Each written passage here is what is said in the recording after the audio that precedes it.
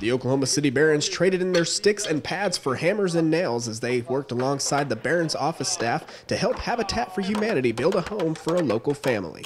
I think anytime you give back to the community, like you feel pretty good inside and feel good for yourself. And this is a great event. Like our guys really enjoy it, and we want to give back to the community. And also, it's a good team building event as well. The guys get to work together away from the rink, so it's a lot of fun. It's always a feel-good story, especially when you go through the stages. Right now we're framing, and then we'll come back and paint it, and then the final stage is handing over the keys, and I think that's the most rewarding for everybody.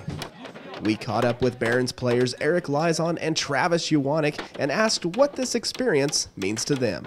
Obviously it's good.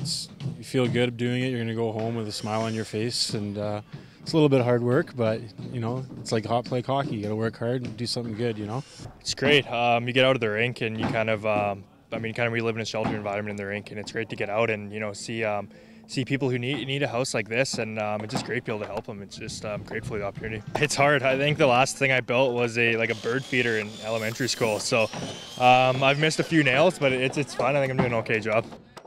But the Barons' work isn't over. They'll head back to the home in mid-December to put the finishing touches on the house just in time for the holidays. For Barons TV, I'm Kerry Shuck.